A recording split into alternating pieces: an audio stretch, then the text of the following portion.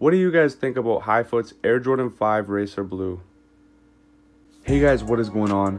It is your boy Walksauce. I'm back with another review. Today we're going over yet another purchase from Hifoot. Today I'm super excited to announce that I actually opened up a new section in my Discord channel as well, and that is the Hifoot review section. So as of today, there's going to be lots of people posting reviews in there, including myself, probably just me to start off with, and then more people to follow. Out of all the purchases I've got from them, nearly all of them have been very high quality, so a huge shout out to Hifoot. Let's go ahead and unbox this shoe, guys.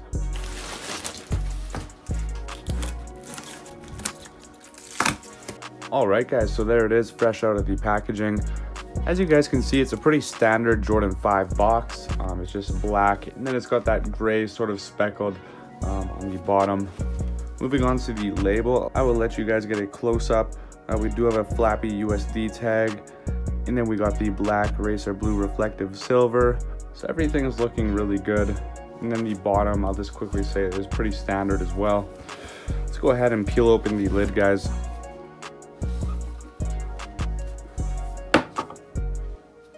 Alright, so it looks like we have another Jordan receipt and bill of sale. Pretty standard for Hifoot to send that.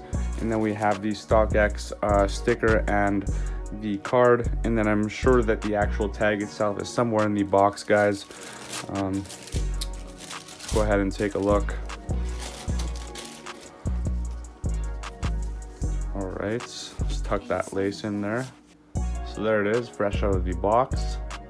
We got that nice black nubuck. It's got that rough feel to it. I love it.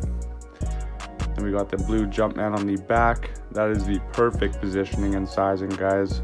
Go ahead and check it out on GOAT or StockX. Do what you gotta do. And then the inside of the tongue is looking good. I do like what I'm seeing. I did notice a bit of quality control issues on the original retail pair. And that doesn't mean that you're gonna see flaws on every single retail pairs. You know, some pairs pass even the QCs at the Jordan brand factories. Let's go ahead and set everything aside and get into the other shoe in detail. Alright guys, so here it is, Hifoot's Air Jordan 5 Racer Blue, fresh out of the box and packaging. As you guys can see, it absolutely is perfect. Looks exactly like the retail pair. This shoe doesn't resell for a whole lot, but nonetheless, if you can't get your hands on the retail pair, you might as well go to Hifoot. They outdid themselves again, so not much to go over. The side cages are clear, just like they're supposed to be. So starting off with the side, as you can see, the stitching, even on the black nubuck, is really pristine all the way around. We got that nice clear netting on the outside, and then it moves on to the tongue, and then all the way to the inside here. And then taking a quick glance at the top of the tongue there, you see we have that nice reflective silver, and then we got a blue Jumpman. And that is perfect. You can see his fingers and the tongue of his shoe. And taking a quick glance at the toe box here, you can see it slants down, and that's perfect, so you do want to see that. And then moving on to the inner side, basically everything the same as the outside. We got the stitching looking very, very nice. Again, that nubuck is nice and rough. And then we got that clear netting. And the air bubble is looking really, really clean. There is no paint leaks or anything like that. And moving on to the back here, I did mention on the other shoe how the Jumpman was perfectly positioned and it is the right sizing. I will reiterate that again. So good job, Hifoot. And then moving on to the inside of the tongue, we do have that nice clean Air Jordan. The stitching is perfect, so no worries there. And then you can see we have a nice blue insole with a white Jumpman. And then the sizing label, sort of hard to see on camera, but it does look very good. Like I said before, guys, you can't go wrong with Hifoot. What do you guys think about Hifoot's Air Jordan 5 Racer Blue?